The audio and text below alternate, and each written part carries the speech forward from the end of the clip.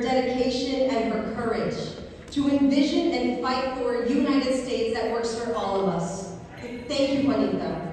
Your involvement, your fight, and your love has changed our lives and will continue to do so for generations to come.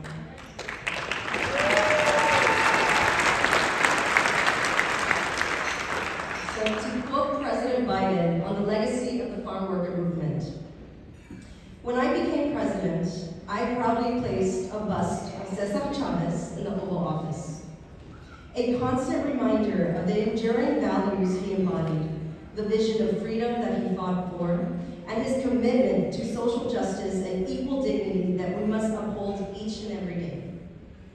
When Cesar Chavez founded the United Farm Workers of America, alongside Dolores Huerta, he drew national attention to the many agricultural workers who experienced inhumane working conditions and unlivable wages. Through strikes, marches, and boycotts, he inspired millions of people across the country to fight for safe and healthy workplaces, better wages, improved workplace protections from sickness and disability, and other core rights and protections. Today, as we continue to build an economy from the bottom up and the middle out, and that rewards work and not just wealth, we stand on the shoulders of this social justice movement and carry forward its fight to advance the rights and dignity of working people and fulfill the promise of America for all Americans. Cesar accomplished this with the help of many great leaders like Juanita Valdez Cox, and our country is better for it.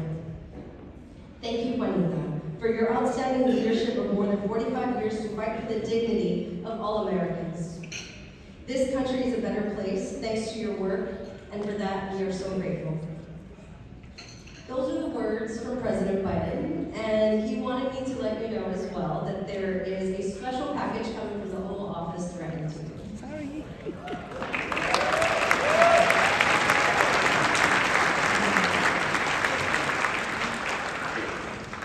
Now, the reality of the situation in life today is that we cannot mention, without this recognition, that we are in a moment in time in our country where there is a great divide on what the vision is for the future of our country.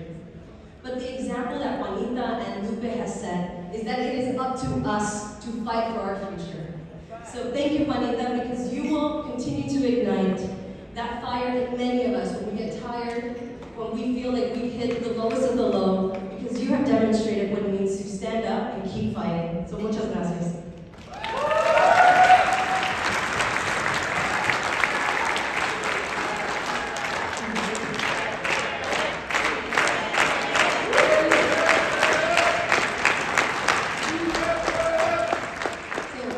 Cesar Chavez famously said, "We don't need perfect political systems.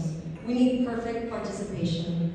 And that is exactly what Juanita has modeled for us all these years. And we must uphold those values for years to come. So I hope everyone tonight makes the commitment to stay committed, to join La Lucha, and to keep fighting. Muchísimas gracias, Juanita, from the bottom of our hearts. And love you very much.